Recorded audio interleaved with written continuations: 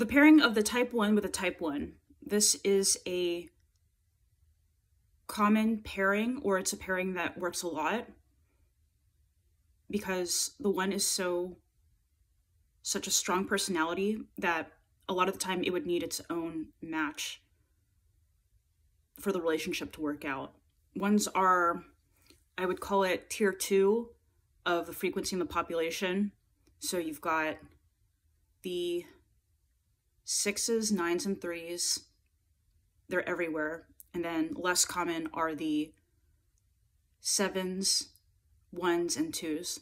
Not necessarily in that order, but they're pretty similar. That's besides the point. 1s with 1s, according to the Enneagram Institute, their relationship dynamics. As with all double type relationships, 2 Enneagram 1s bring the same general qualities to each other. Therein lies both a main source of the attraction as well as one of the main pitfalls of this pair. 2 1s, I'm not going to say that again, 1s will be concerned with fairness, truthfulness, keeping agreements, schedules, consistency, and treating the other with respect and dignity. Work and taking care of responsibilities will tend to come first, with play and pleasure taking a backseat for this couple. Yeah. Vacations and leisure, partying and recreation will be fitted in after the more important things are accomplished. How am I even dating this type? Wow. Okay. Each will feel like and take care of the role of the adult in most situations, making for a highly competent, rational approach to life and problem solving. It is their dealings with each other, as well as family and friends. 1s will want to be objective and reasonable, fair and truthful above all else. That's reassuring. I'm not being manipulated by my ESFJ1, in theory, and will seek these qualities in others. They create an atmosphere of clarity and precision in which their own interactions with each other and with friends and family feel clean. That's an interesting adjective. They feel clean, not sticky or sentimental or loaded with unspoken ulterior motives. That's good. We need more of that in the world. A double 1, there we go, that's the better language for it. A double 1 pairing often is created and sustained by shared ideals as well as the desire to put those ideals into practice. Both 1s are typically people who have solid convictions, which they enjoy talking about, often with noteworthy articulateness and passion. My 1 doesn't open up to me. It's sad.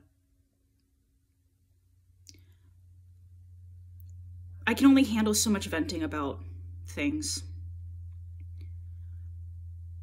They also typically have a certain strength of character and a degree of wisdom, which both admire in each other. They could not bear being in a relationship with someone they did not respect and whose character was not sterling. Oh, well, I mean, yeah. It's funny, just reading this, I know he doesn't respect my views, and therefore I do not feel respected. And also, just my dissatisfaction with the relationship has led me to do things that are just, like, not sterling in character.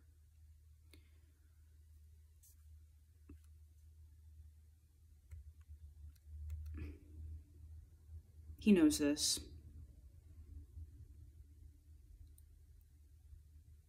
1s bring their hard-earned wisdom to others above all by fighting for tolerance, dignity, and rights of everyone. Yeah, that's something we share deep down.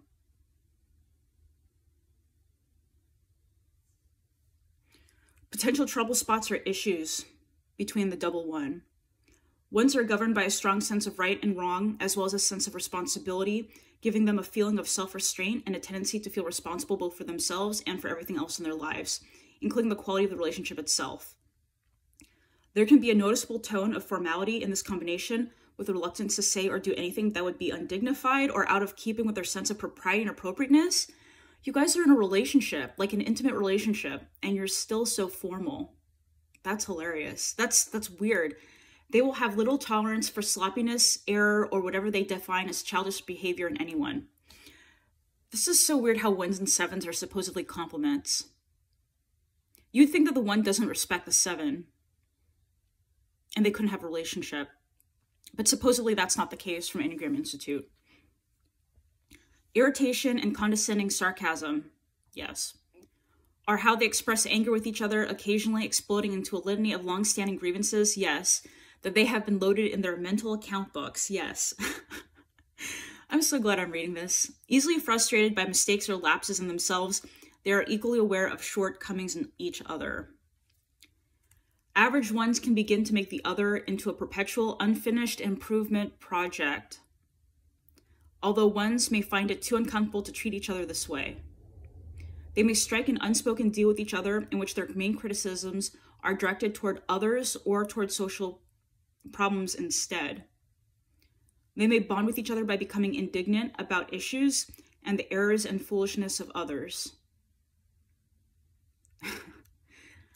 They may thus climb atop Olympus together and look down on the world from their privileged, condescending vantage point.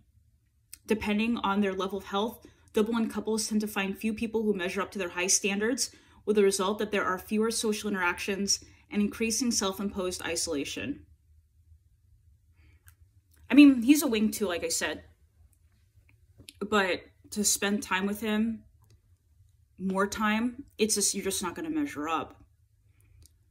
Some eccentricity and strange habits, both personally and as a couple, can result as they withdraw more completely from most human connections. This sounds very 5. 1s can begin to feel that they are all the world they need, but it can begin to be a cold, unforgiving world as they also begin to barely tolerate each other. What? That is so controlling. You guys are so rigid in your ideals, and then they can't even tolerate each other. That is sad. It's like no one's good enough, not even your twin. Wow, I'm glad I read this. Oh, I'm scared to read about the double 7s or the double 4s, the double 3s, these types that I resonate with. I got a lot from this though. The fact that they cannot be with someone they don't respect. And yet the 7s get along with the 1s. I don't know why. So for all the 1s out there, this is what it is. It's like being with your clone.